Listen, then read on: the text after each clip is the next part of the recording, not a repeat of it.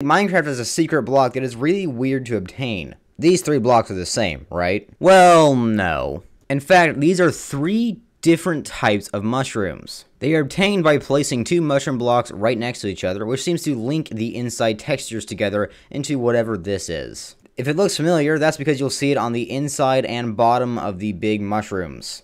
And it seems like that is why these textures exist in the first place. It also can't be found in the creative inventory. So it seems like